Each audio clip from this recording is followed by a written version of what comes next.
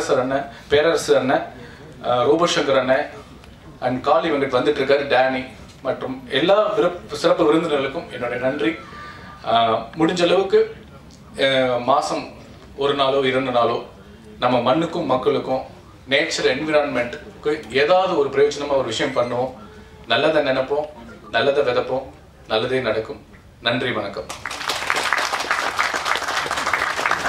நன்றி சௌந்தர்.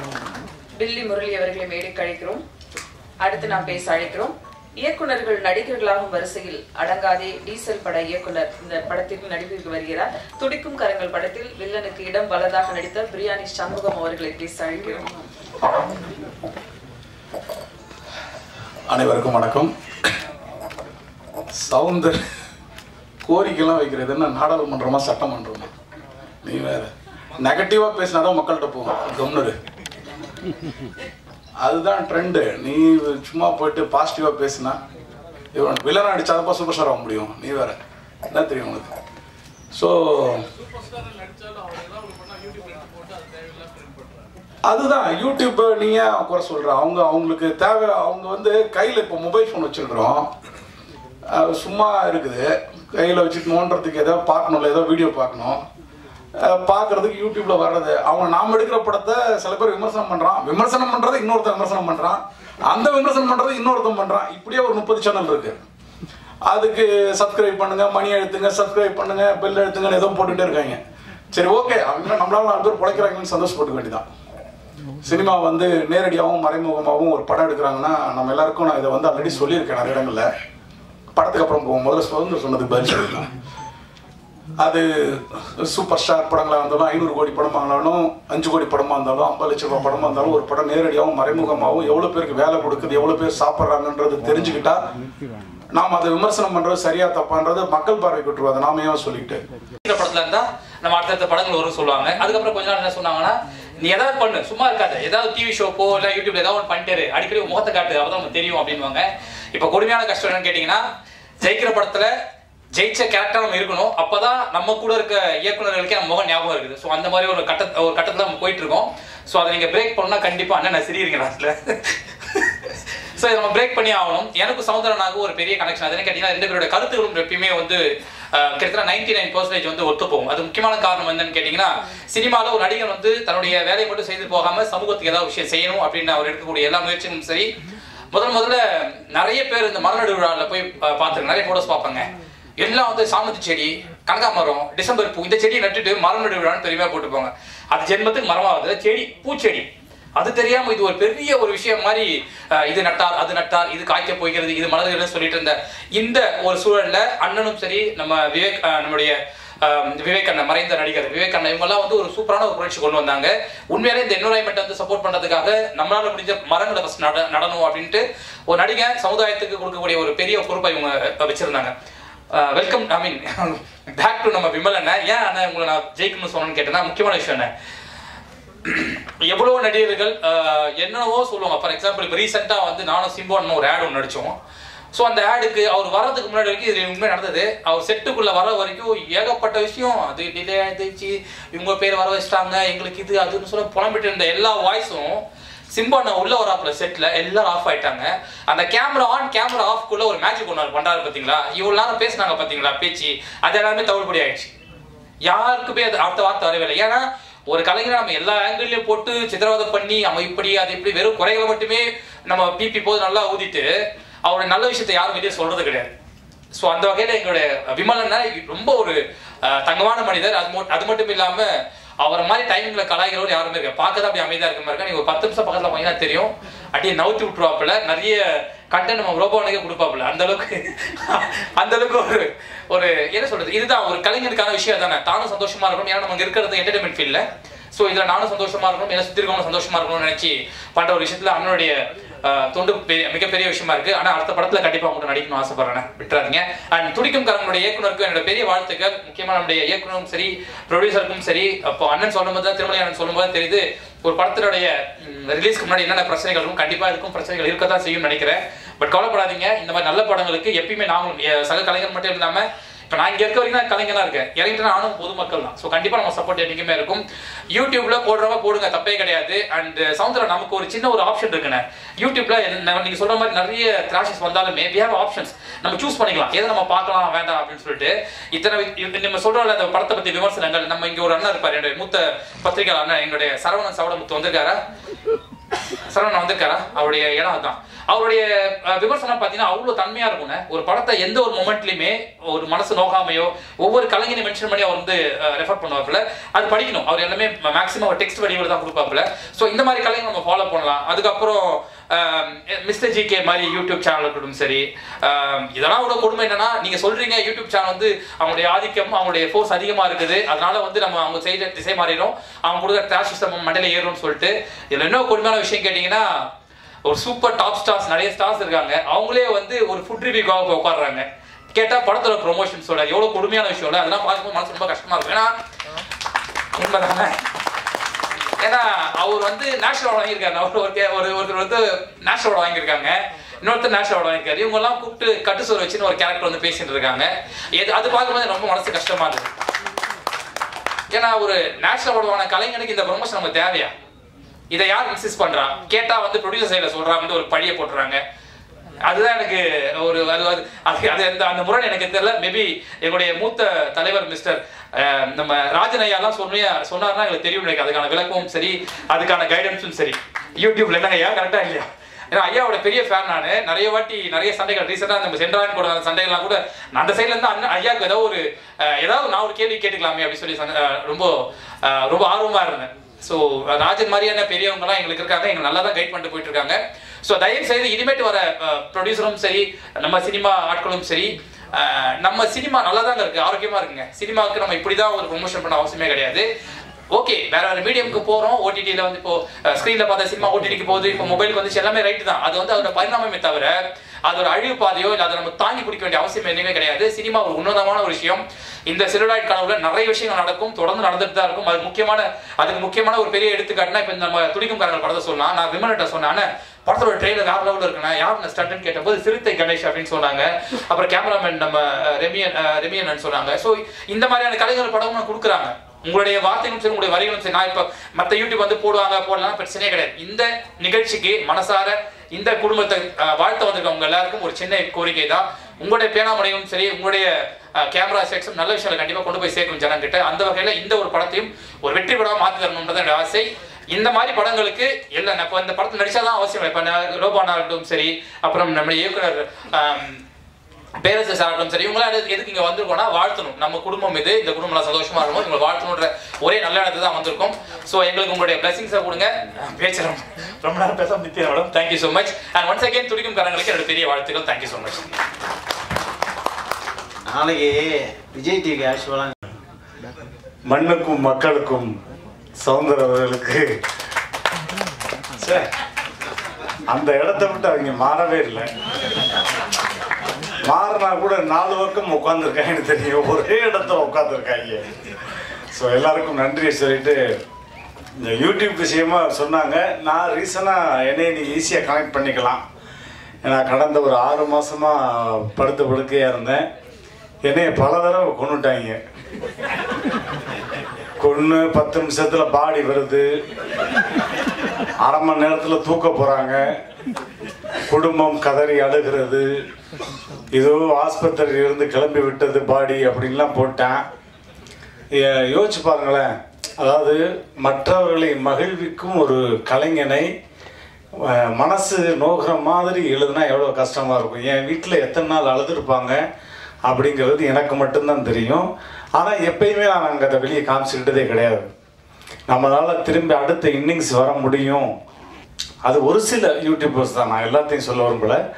ஒரு சில யூடியூபர்ஸ் வந்து அவங்களுக்கு நேரம் காலம் இல்லாமல் சும்மா உட்காந்துருக்குமே என்னத்தையாவது ஒரு தலைப்பை போட்டு விட்டு உள்ள இப்போ கூட வந்து இந்த மாநாட்டுக்கு போய் பெர்ஃபார்ம் பண்ணிட்டு வந்து போட்டிருக்க தலைப்பு ரோபோ சங்கர் மாநாட்டில் என்ன செய்தார் தெரியுமா அப்படின்னா படக்குன்னு போட்டு அதை பார்க்குறான். உள்ள நான் வாழ்க்கை ஓரமாக உட்காந்து ட்ரிம்ஸ் வச்சுக்கிட்டு இருக்கேன். அதை போட்டு விட்டு அந்த மாதிரி தலைப்புலாம் பார்த்தீங்கன்னா பயங்கரமான தலைப்பு. உண்மையிலேயே நான் சிரிச்சுட்டு தான் இருந்தேன். ஆனால் வாழ்க்கையில் அந்த ஒரு 6 மாதம் எனக்கு வாழ்க்கைனா என்னன்னு கற்றுக் கொடுத்தது தனிமையில் இருந்தப்போ தான் தெரிஞ்சது. அதனால என்னைய நானே கான்ஃபிடென்ட்டோடு தேர்த்திக்கிட்டு என் வீட்டில் வந்து டிக்டாக் பண்ணிக்கிட்டு டான்ஸ் பண்ணிக்கிட்டு வந்து ஜிம்முக்கு போகிற வீடியோ, சிலம்ப சுற்றுற வீடியோ, இப்படி எல்லாத்தையும் போட்டு இது எல்லாத்தையும் மக்கள்கிட்ட கொண்டு போய் சேர்த்தது உண்மையிலே பத்திரிகை ஊடக நண்பர்கள் தான். நீங்கள் இல்லைன்னா இந்த மேடையில் இன்னைக்கு அவ்வளவு கம்பீரமாக என்னால் நிற்கவே முடியாது. அதற்கு காரணம், முக்கிய காரணம் ஒரு பகுதி நீங்கள். ஏன்னா அதை பார்த்துட்டு தான் கேட்குறாங்க, என்ன ரொம்ப என்ன இன்னும் முடிஞ்சிருச்சுக்குன்னு நினச்சேன், பரவாயில்லையா அப்படி ஏன்ட்டே கேட்குறேன். ஒருத்தன் என்ன முடிஞ்சிருக்குன்னு நினச்சேன், போன வாரமே பரவாயில்ல வந்துட்டீங்களே, ஆனால் இப்படி வந்து நிற்பீங்க எதிர்பார்க்கலையே அப்படின்னு. ஸோ அதெல்லாம் நம்ம ஸ்போர்ட்டிவாக எடுத்துக்கிறது தான். ஸோ அதனால் ஒரு சில யூடியூபர்ஸுக்கு மட்டும் அதை நான் சொல்லிக்கிறேன், மனசு நோகாமல் கொஞ்சம் எழுதுனீங்கன்னா நல்லாயிருக்கும். எல்லாருமே வந்து அவசரத்தில் ஒரு எமோஷனில் சில வார்த்தைகள் பேசுகிறது தான். பட் அதை மையப்படுத்தி அதை மட்டுமே வந்து மெயினாக வச்சு எழுதாமல் மற்ற எவ்வளவோ நல்ல விஷயங்கள் நம்ம பண்ணுறோம். எத்தனை மேடைகள் பார்த்துருக்கோம், எத்தனை பேர்த்த சிரிக்கி வச்சுருக்கோம், உலக நாடுகள் சுற்றி இருக்கோம். நம்ம இன்னைக்கு ஒரு படுத்த படுக்கையாக இருக்கும்போது அதுவும் குறிப்பாக ஒரு நகைச்சுவை கலைஞனுக்கு அந்த மாதிரி நடக்கும்போது அதை வந்து கைகொட்டி சிரித்து அதை ஒரு தலைப்பாக போட்டு இவன் சாக மாட்டானா, இவன் எப்போ சாவான் அப்படிலாம் டைட்டில் போட்டு அதை ஒவ்வொரு நாளும் இரவு வீட்டில் உட்காந்து பார்க்கும்போது அவங்க குடும்பத்துக்கு நடக்கும்போது அது தெரியும். பட் அதை தாண்டி ஜெயிச்சு வந்து செகண்ட் இன்னிங்ஸில் நான் வந்து நிற்கிறேன். ஒரு சில பழக்க வழக்கங்கள்லாம் இருந்துச்சு, இப்போ எல்லாத்தையும் விட்டுட்டு ஒரு நல்ல ஹெல்த்தியான ஃபுட்டு, நல்ல எக்ஸசைஸோடு நீங்கள் பார்த்தாலே தெரியும். நான் அடுத்து வரக்கூடிய படங்கள் பேசும், நான் பேச விரும்பலை, அதற்கான படங்கள் பேசும். அதற்கு மிகப்பெரிய சப்போர்ட்டாக இருந்த ஊடக பத்திரிகை நண்பர்களுக்கு முதல்ல நன்றியை சொல்லிவிட்டு, மாப்பிள்ளைகிட்ட வந்து படத்துக்கு வரேன் நான். மாப்பிள்ளைகிட்ட நீங்கள் படம் பார்க்கும்போது படத்தில் பேசுகிற வாய்ஸ் வேறு, ஆனால் மாப்பிள்ளைகிட்ட நீங்கள் தனியாக ஃபோனில் பேசுனீங்கன்னா அவருடைய வாய்ஸ் ரொம்ப டிஃப்ரெண்ட்டாக இருக்கும், பெக்குலியராக இருக்கும். ஏன்னா இப்போ போகிற மேடையில எல்லாம் ரொம்ப சந்தோஷமாக இருக்குது இந்த ப்ரெஸ் மீட்லாம் பார்க்கும்போது. சமீபத்தில் இப்போ தான் அண்ணன்ட்ட சொல்லிக்கிட்டு இருந்தேன், ஒரு 7-8 ப்ரெஸ் மீட்டில் சிரிக்கிறாங்கப்பா, எல்லாரும் கைதட்டுறாங்கப்பா நான் ஏதாவது ஜோக் சொன்னா அப்படின்னு சொல்லும்போது சந்தோஷமாக இருக்குது. அதுலேயும் குறிப்பாக பேனாவை மட்டுமே கையில் பிடித்து கொண்டு வந்த அன்பு சகோதரி இன்றைக்கு ஒளி வாங்கி கையை பிடித்து எந்த ஒரு இசை வெளியீட்டு விழாவாக இருந்தாலும் நானே அதை நான் வந்து தொகுப்பாளியாக இருப்பேன், அதற்கான வழிப்பணத்தை நான் வாங்கிக் கொள்வேன், அதுக்கு நானே விமர்சனம் செய்வேன் என்று ரொம்ப அழகாக விமர்சனம் வந்து காம்பெனி பண்ணுறாங்க. உண்மையிலே ஒரு ப்ரொஃபஷனல் ஆங்கர் பண்ணுறவங்க எப்படி பண்ணுறாங்களோ அப்படி பண்ணுறாங்க. முதல்ல கவிதா மேடத்துக்கு ஒரு பெரிய கைத்தட்டல் கொடுங்க, ரொம்ப அழகாக இருக்குது அவங்க பேசுகிறது, அவங்களுக்கு பெரிய நன்றி. மாப்பிள்ளைகிட்ட பேசும்போது எப்படி இருக்கும்னா, ஜென்ரலாக பேசும்போது மாப்பிள்ளை எங்கே இருக்கீங்க, இப்போ நம்ம டோன் எவ்வளோ லவுடாக இருக்குது, என்னம்மா நான் இங்கே தான் இருக்கேன், இல்லை மாப்பிள்ள இந்த போயிட்டுருக்கேன் மாமா, என்னம்மா இல்லை மாப்பிள்ள ஷூட்டிங் எங்கே போகிறீங்க, இங்கே எந்த ஊர், ஷூட்டிங் இப்படி தான் முடிச்சுட்டு இப்போ ரூமுக்கு போயிட்டுருக்கேன், சாப்பிட்டு பார்க்கணும். இல்லை மாப்பிள்ள சாப்பிட்டீங்களா இல்லையா, என்னது மீன் குழம்பு கொண்டு வந்துருக்கேன்னாங்க, மீன் குழம்பு சாப்பிட்டு அப்படி பறக்கிறது ரொம்ப நன்றி மாப்பிள்ள, இல்லையா பேசிக்கிறோன்னு விட்டுருவேன். அந்த மாதிரி அதே மாதிரி அன்பு சகோதரர் சவுந்தர் வீட்டுக்கே வந்து இயக்குனரோட வந்து கண்டிப்பாக அந்த நிகழ்வுக்கு வரணும். நீங்கள் வந்தீங்கன்னா கொஞ்சம் மற்ற எல்லாருமே சினிமாவு நான் இந்த படத்தில் இல்லை, இப்போ நிறைய நான் நடிக்காத படத்துக்கும் எதுவாக இருந்தாலும் என்னை மதித்து கூப்பிட்றவங்களுக்கு எங்கே இருந்தாலும் நான் போயிடுவேன். ஏன்னா மதித்து கூப்பிட்றவங்களுக்கு முதல்ல மரியாதை கொடுத்துடணும், அதில் எப்பயுமே நான் ரொம்ப கரெக்டாக இருப்பேன். அந்த விதத்தில் வீட்டுக்கு வந்து அழைப்பு கொடுத்தாரு. அவர் கேட்ட மாதிரி சூப்பர் ஸ்டார் அவர்கள்லாம், சூப்பர் ஸ்டாரும் பாரதி ராஜா அப்பாவும் கேட்டார் என்கிட்ட, கண்டிப்பாக வந்து ஏன்னா மண்ணுக்கும் மக்களுக்கும் அது ரிலேட்டிவா அப்படின்னு. உண்மையிலே ரொம்ப சந்தோஷமாக இருக்குது. என்னை வாழ வைத்த தெய்வங்களாகிய தமிழ் ரஷ்ய பெருமக்களே, ஊடக நண்பர்களே, பத்திரிகை தொலைக்காட்சி நண்பர்களே, கிட்டத்தட்ட 40 வருஷம் துடிக்கும் கரங்கள் முடிச்சு இன்னைக்கு அதே டைட்டில் வந்துட்டு தம்பி விமல் பண்ணுறார் அப்படி சொன்னால் இந்த மாதிரி பண்ணியிருப்பாங்க, இப்படி இருக்கும், இந்த மாதிரி வந்திருக்கும், ஃப்ரேம் இப்படி வச்சுருப்பாங்க அப்படின்லாம் பார்த்தேன். பட் ட்ரெயினில் பார்க்கும்போது தெரிஞ்சுட்டு டெஃபினட்டாக இந்த படம் வந்து பெரிய சக்ஸஸ் ஆகும், இந்த டெபியூ டைரக்டருக்கு ஒரு பெரிய லைஃப், ப்ரொடியூசருக்கு பெரிய லைஃப் கிடைக்கும்னு சொல்லி விமலுக்கும் சரி பெரிய படமாக இருக்கும். அடுத்தது மீண்டும் நானும் விமலும் சேர்ந்து ஒரு படம் பண்ண போகிறோம். டெஃபினட்டாக அதை பார்க்க போகிறேன். நானும் சொன்னது ரோபோ சங்கரை சொன்னேன். நான்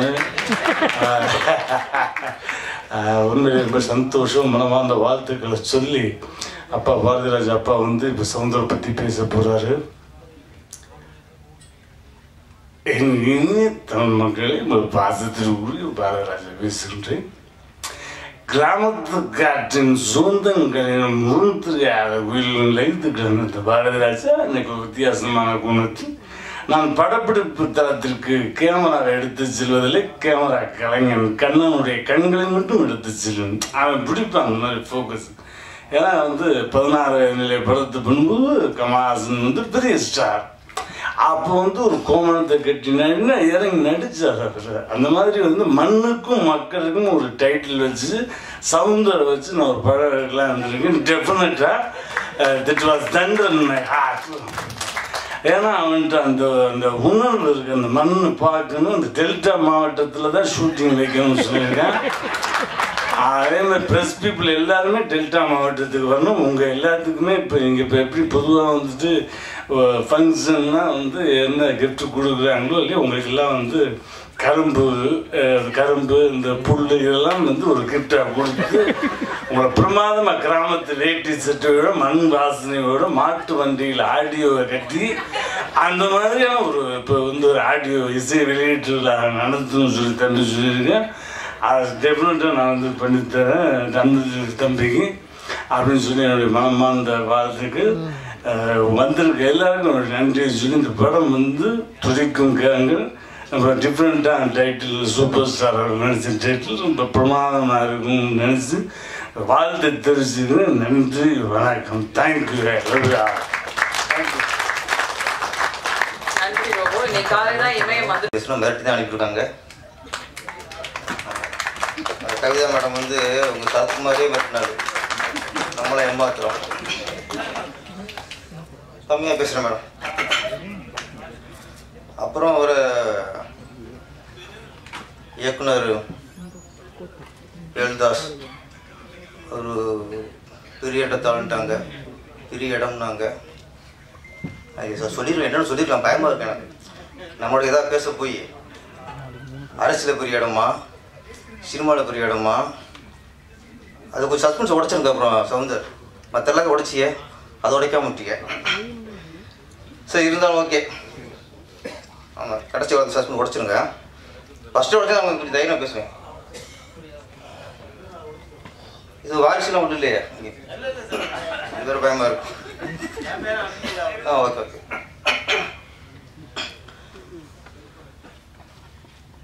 அப்புறம் சவுந்தர் வந்து ரோபசன் வரும்போது சூப்பர் ஸ்டார் மாதிரி பேசுங்கன்ட்டார். கொஞ்சம் குழம்பு போயிட்டார் ரோபசங்கர். சூப்பர் ஸ்டார் இப்போ குழம்பாக்கி வச்சுப்பா கொஞ்சம் அப்படியே அவரா இவரா. அப்புறம் தெளிவாயிட்டார், ஓகே சூப்பர் ஸ்டார் ரஜினி தான் அப்படின்னு அப்புறம் முடிவுக்கு வந்துட்டு பேசிட்டாரு. ஆமாம், அதனால் இப்போ போய் இங்கே சூப்பர் ஸ்டார் பேசினா கொஞ்சம் கன்ஃபியூஸ் வருது சார். என்ன ரோபோ சார் கொஞ்சம் ஷாக் ஆகிட்டார். ரோபோவே அப்படியே இருக்குங்க, அது கொஞ்சம் ஜெர்க் ஆகிடுச்சு ரோபோ. நம்ம இயக்குனர் சங்கர் சார் வந்து ரஜினி சார் வச்சு எந்திரன் படம் எடுத்தார், எனக்கு தெரியும். அதுக்கு முதல்ல அந்த கதையில் நடிக்க வேண்டியது கமல்ஹாசன் சார். அப்போ அது டைட்டில் வந்து ரோபோ. அப்புறம் ஹிந்தியில் பண்ணுறதுக்கு ட்ரை பண்ணாங்க ஷாருக்கான வச்சு. அப்போவும் அந்த கதைக்கு டைட்டில் ரோபோ தான். அப்புறம் திரும்ப ரஜினியை வச்சு இங்கே எடுத்துடலான்ட்டு அதுக்கு ரோபோன்னு வச்சாங்க ஃபஸ்ட்டு. அப்புறம் சங்கர் சார் யோசிச்சார், ஏற்கனவே ஜென்டில்மேன் வரும்போது ஜென்டில்மேன் சங்கர்ன்ட்டோம். இப்போ ரோபோ இப்படி ஹிட் ஆகிட்டா ரோபோ சங்கர்பாங்க. ஏற்கனவே ரோபோ சங்கர் இருக்காரு, கன்ஃபியூஸ் ஆகிடக்கூடாங்கிறக்காக தான் எந்திரன் மாற்றினார் அவர். இப்போ ரோபோ எந்திரனா டைரக்ட் மாற காரணமே இந்த ரோபோ தான். ஏற்க சங்கரே வெள்ளிக்கிற பாருங்க, நாங்களாம் ஏமாத்துறோம்.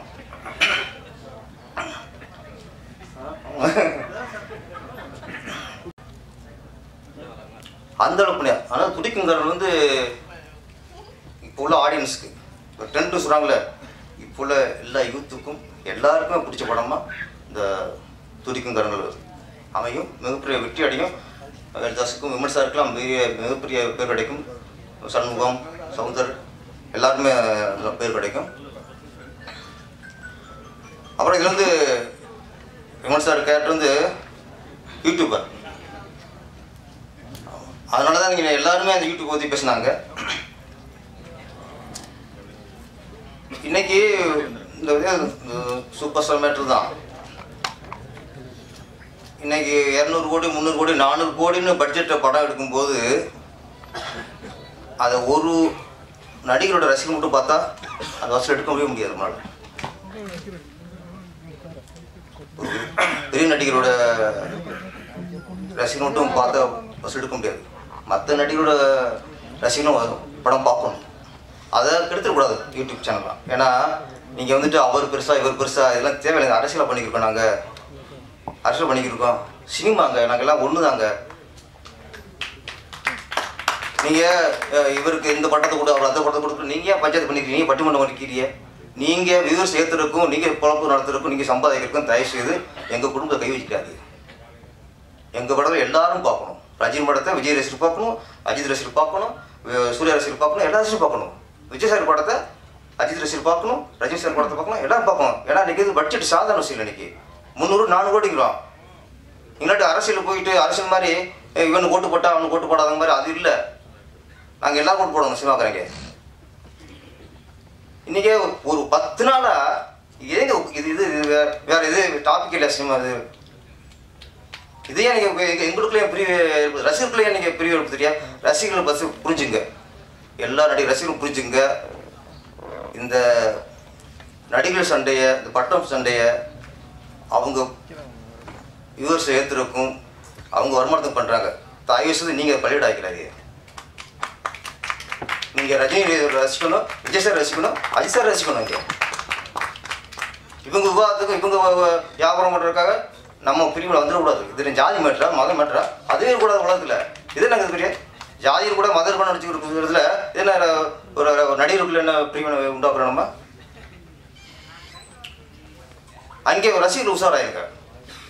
ஒரு ஜாதியை வச்சு ஒரு அரசியல் பண்ணால் மக்கள் உஷாராயிடணும், மதத்தை வச்சு அரசியல் பண்ணால் அங்கே மக்கள் உஷாராயிடணும். அதே மாதிரி இந்த சினிமாக்குள்ள நடிகர்கள் வச்சு நீ அவர் பெருசு இவர் பெருசு பேச ஆரம்பிச்சா எங்களுக்கு சினிமா தான் பெருசு. எந்த நல்ல படம் கொடுக்குறோம் அதை நம்ம கொண்டாடுவோம், அவ்வளோதான்.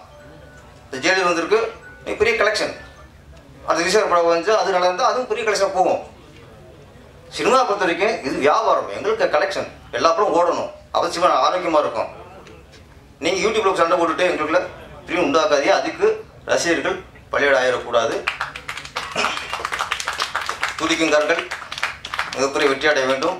இந்த படம் மிகப்பெரிய வெற்றி அடைந்தால் இவங்க உழைச்ச உழைப்புக்கு கண்டிப்பாக பலன் கிடைக்கும். அது கிடைக்கணும்னு நான் வந்து ஆண்டவரை வேண்டிக்கிறேன். நன்றி, வணக்கம். அது உங்களுக்கு தெரியவே தெரியாது. இடையில வந்து நான் சொல்கிறேன், நீங்கள் வந்து உடனே இல்லையா பயங்கரமாக நீங்கள் உங்களுக்கு நல்ல ரைட்டிங் சென்ஸ் இருக்குது, நல்லா ப்ரிப்பேர் ஆகிறீங்க. மறுபடியும் என்னுடைய வாழ்த்துக்களையும் பாராட்டுகளையும் தெரிவிச்சுக்கிறேன். இந்த படத்தில் வந்து நான் நடிக்கலை, நான் வாழ்த்து சொல்கிறதுக்காக மட்டுமே வந்திருக்கேன். ஹீரோ விமல் சார் அவரோட ஒர்க் பண்ணியிருக்கேன். ரொம்ப மகிழ்ச்சியான தருணம் அது. ஏன்னா ஒரு பயங்கர எளிமையான ஒரு மனிதர், அவரோட பயணம் பண்ணுறதுக்கு ரொம்ப ஆர்வமாக இருக்கும். நிறைய பயணிச்சிருக்கோம். அப்புறம் இயக்குனருக்கு என்னுடைய மனமார்ந்த வாழ்த்துக்கள் சார். ஃபோனில் கூப்பிட்டுருந்தார். அப்புறம் சவுந்தரராஜா உங்களுக்காகவும் மற்றும் இந்த தயாரிப்பாளர் மற்றும் இந்த படக்குழு வந்து இந்த படம் வந்து பெரிய வெற்றி அடையணும் அப்படின்னு வெறும் மேடைக்காக சொல்லாமல் மனசார்ந்து பாராட்டுகளையும் என்னுடைய வாழ்த்துக்களையும் தெரிவிச்சுக்கிறேன். அப்புறம் முக்கியமாக நான் உங்களை மகிழ்ச்சிப்படுத்த போகிறேன். நன்றி, வணக்கம். வேறு ஒன்றும் இல்லை. தொலைக்காட்சி ஊடக நண்பர்கள் அனைவருக்கும் மாலை வணக்கம். மாலை வந்தோம், இப்போ இரவாயிருச்சு. இரவு வணக்கம். மேடையில் அமர்ந்திருக்கிற பெரியவர்களுக்கும், இங்கேருந்து போயிருவோமா, டைரக்டர், ப்ரொடியூசர், டேனி தம்பி, மாமா அன்பு மாமா ரோபோ சங்கர் மாமா, அருமை டைரக்டர் பேரரசு அண்ணன், ஆணி அடிச்சு பேச்சாளர் திருமலை அண்ணன், நம்ம சவுந்தர் தம்பி, அவரை பற்றி நிறைய பேசணும். அடுத்து வெற்றிவேல் டைரக்டர் அண்ணன், ஒரு வில்லன் காளி, அவர் மறைச்சிக்கிட்டீங்களே ஏங்க, அன்பு பிரதர் காளி வெங்கட் அவர்கள் நல்லா சமைப்பார். அப்புறம் நடுவில் உட்காந்துருக்க வில்லன், ஏங்க அமைதியாக உட்காந்துருக்கீங்க, தூக்கம் வருதா? அப்புறம் சண்முக அண்ணன், கேமராமேன் ரெமி, வந்து கிளம்பிட்ட ராஜன் சார் அவர்கள், அனைவருக்கும் நன்றிகளை சொல்லிவிட்டு தொகுத்து வழங்கி கொண்டிருந்த கவிதா அக்காவுக்கும் நன்றியை சொல்கிறேன். ரொம்ப ஒரு அருமையான நிகழ்ச்சி. நிறைய பேர் ரொம்ப படமே வரலன்னாங்க. அது கவனிச்சவங்க மாமா பேச்சு வர மாட்டேங்குது, நிறையா பேசலாம் வந்து ஸ்டார்டிங் ட்ரபிள் கொஞ்சம். ஏன்னா அவர் அண்ணன் நிறையா சொன்னார், எங்கேப்பா அடிக்கடி படம் வந்தது, இப்போ வரவே முடியலன்னு. இந்த 2022 ஆண்டு மணித்தில் நிறைய படம் நடிச்சுக்கிட்டு இருக்கேன். இனிமேல் தொடர்ந்து வரும். ஏன்னா நிறைய கையெழுத்து படம் போடுறதில்ல, அதனால இனிமேல் படங்கள் நிறையா வரும். முன்னாடி கையெழுத்தா எனக்கு தெரியல, சினிமாவுக்கு வந்த புதுசு தெரியல, நீட்ட இடத்துலாம் கையெழுத்து போட்டுவிட்டேன். அதனால 4 பேர் வந்தாங்கன்னா சரிங்க நம்ம படம் தானே அப்படின்ட்டு போட்டேன். அதுக்கப்புறம் தான் எல்லாம் சேர்த்து வச்சு நமக்கு பின்னாடி வந்துச்சு. அதனால் ஒவ்வொரு கையெழுத்தையாக ஆஃப் பண்ணுறதுக்கு ஒரு 5-6 வருஷம் ஆச்சு. இப்போ எல்லா கையெழுத்தையும் ஆஃப் ஆயாச்சு. இதனால் விமல் படமே வரலையே, இவர் விமலை வச்சு படம் எடுக்கலாமா, எடுத்தால் படம் வருமா, அந்த அளவுக்கு ஒரு 3 வருஷம் ஓடிச்சு. 18, 19, 20 அந்த டைமில் தான் வந்த படம் தான் இந்த துடிக்குங்கரங்கள். என்னை நம்பி அந்த நேரத்தில் வந்தார் இவர். அதுக்கே வந்து நன்றி சொல்லணும். இன்னொன்று, லாக்டவுனில் எனக்கு கை கொடுத்த படம்னு சொல்லலாம். துடிக்குங்கரங்கள் லாக்டவுனில் எனக்கு நல்லா கை கொடுத்துச்சுது இந்த படம். அதனால் இந்த படத்தில் ஒரு ஸ்பெஷல் இருக்குது. இந்த படத்தை வச்சு தான் எனக்கு விமல் என்னடா நடிக்கவே இல்லை, வீட்டில் தான் உட்காந்துருப்பாருன்னு பார்த்தா துடிக்குங்கரங்கள்னு ஒரு படம் நடிச்சுட்டு இருக்காப்லையாமே அப்படின்னு அரசு புசலாக கேள்விப்பட்டு விலங்குங்கிற ஒரு கதை சொல்லலாம் போல இருக்குன்னு விலங்கு வந்தாங்க. விலங்கு தான் வந்து 2022 ரிலீஸ் ஆகி ஒரு 4 வருஷம் படமே இல்லாத இருந்தது. அந்த விலங்கு மூலயமா வந்து ஓகே விமல் இருக்கிறாப்புல அப்படின்னு வெளியில் வந்து தெரியப்படுத்தின படம் தான் அந்த விலங்கு படம். அதில் வந்து ரொம்ப சந்தோஷம். அதில் வந்து இப்போ வந்து இந்த துடிக்கும் கரங்கள் இந்த படம் வந்திருக்கு. இந்த படத்தோட தயாரிப்பாளர் அண்ணாதுரை அண்ணன் அவர்களும் இயக்குனர் வேலுதாஸ் அண்ணன் கொஞ்சம் சின்ன அம்மை தான் கொடுத்துருக்காரு. டைரக்ட் அதில் சிந்தாமே அரைச்சிருக்காரு. கொஞ்சம் பெரிய அம்மை கிடச்சா இன்னும் நல்லா புந்து விளையாடுவார் அவர். இருந்தாலும் நல்லா பண்ணியிருக்கிறாங்க. படத்தில் நடித்த நடிகர்கள் எல்லாருக்கும் வாழ்த்துக்கள். அடுத்து இந்த தம்பி சவுந்தர், அவர் எப்பவுமே வந்து ஒரு பொது உடைமையாக இருப்பார். இந்த படத்துக்கும் நிறைய பேக்ரவுண்டில் நிறைய வேலை பார்த்துருக்காருங்கிறது இப்போ தான் உட்காரும் போது தான் தெரியுது. பேக்ரவுண்டு பின்னாடி என்ன டைரக்டர் சொன்னார், நீங்கள் 4 பேர்த்த கூப்பிடுங்கண்ணே. நான் கூப்பிட்டு யாருங்க வரலன்னா நமக்கு ஒரு மாதிரி இருக்கும். அது கூப்பிட்ற நேரத்தில் கூப்பிட்டா தான் வருவாங்க. இப்போ வந்து அண்ணன் சொன்ன மாதிரி அவன் படத்தையே பார்க்க முடியல அப்படின்னா நம்ம கூப்பிட்டு யாரும் வரப்போகிறா. அதனால் அந்த கூப்பிட்டு வர்ற நேரம் வரும், அந்த நேரத்தில் கூப்பிட்டுக்கலான்ட்டு விட்டேன். ஆனால் தம்பி சவுந்தர் வந்து நிறைய எல்லா சிறப்பு இருந்தனாலும் அழைச்சிருக்காரு, ரொம்ப நன்றி அவர். அதுக்கப்புறம் வந்து ரோபோ மாமா அவங்க வந்து ரொம்ப ஃபீல் பண்ணி சொன்னார் 6 மாதமாக உடல்நிலை சரியில்லைன்னு. அந்த நேரத்தில் எனக்கே சங்கடமாக இருக்கும். ஒரு 3 மாதமாக அவர்கிட்டலாம் ஃபோனு கூட பேச மாட்டேன். ஏன்னா டெய்லி விசாரிச்சுக்கிறது, அந்த அக்காட்டக்கு பேசுவேன், இவர்கிட்ட வந்து பேசலை. அவர் சொன்னார், மாமா நீங்கள் கவலைப்படாதீங்க, நீங்கள் ஒரு பல்கலைக்கழகம், உங்களை பார்த்து பல பேர் திருந்திருக்காங்கன்னு சொல்கிறேன். ஏன்னா பல பேர் திருந்திட்டாங்க எல்லாம். அந்த டைமில் ஃபோன் வரும், பார்த்துல மாமா ரோபோ தெரியும்ல உடம்பு சரியில்லை என்ன அப்படிம்பாங்க. ஆமாப்பா கொஞ்சம் பார்த்துருங்க. ஆமாம்மா நான்லாம் 1 மாசமா கிடையாதுல்ல, நான் 20 நாள் ஆச்சுப்பா, 15 நாள் ஆச்சு அப்படின்ட்டு பல பேர் வந்து இப்போ திருச்சி எல்லாம் கண்ட்ரோலாக உடம்பை பார்த்துக்கிறதெல்லாம் ஆர்வமாக இருக்காங்க. அதனால் மாமாவுக்கு அந்த புகழ் நிறைய பேர்த்த மாற்றி விட்டீங்க. அந்த புகழ் மாமாவுக்கு தான் சேரும். இப்போ திருப்பி உற்சாகம் ஆகிட்டாரு. ஆனால் மீண்டு வர உங்கள் தலைவர் பாணியில் சொல்லணும்னா அவர் கமல் சாரோட தீவிர பக்தர். அவர் பாடல சொன்னால் மீண்டு வந்தார் பாருங்கள் அப்படிங்கிற மாதிரி அவர் மாமா வந்து திருப்பி வந்து மீண்டு வரார். அவர் படங்கள் நிறையா நடிக்கணும், நாங்களும் பார்க்கணும்னு ஆசையாக இருக்குது. மற்றபடி இங்கே வந்து கலந்துக்கிட்ட எல்லாருக்கும் நன்றி. மறுபடியும் தயாரிப்பாளர் அவர்களுக்கும் இயக்குனர் வேலுதாஸ் அவர்களுக்கும் நன்றி தெரிவிச்சுக்கிறேன். நன்றி, வணக்கம். இல்லை இல்லை இல்லை இல்லை இல்லை இல்லை இல்லை இல்லை இல்லை கட்டாயிட போகுது ஃப்ளோ கட்டாயிட போகுது சார். நானும் உங்களை மாதிரி ஒரு ஃப்ளோவில் தான் வந்திருக்கேன். இசை மற்றும் ட்ரேடர் வெளியீட்டு விழாவிற்கு வருகை தந்து வாழ்த்தி அமர்ந்திருக்கும் தமிழ் திரையுலகை சேர்ந்த உங்கள் அத்தனை பேருக்கும் மற்றும் பத்திரிகை துறை நண்பர்கள், சமூக ஊடகம் மற்றும் தொலைக்காட்சி துறை நண்பர்கள் அனைவருக்கும், எனது நண்பர்கள் மற்றும் ஊரிலிருந்து வந்திருக்கிற எனது நண்பர்களுக்கும், எங்கள் அண்ணன் அருள் செல்வன் அவர்களுக்கும், அண்ணன் சுந்தரமூர்த்தி அவர்களுக்கும், சித்தப்பா மதி அவர்களுக்கும் நெஞ்சார்ந்த நன்றி கலந்த வணக்கத்தை தெரிவித்து வருகிறேன்.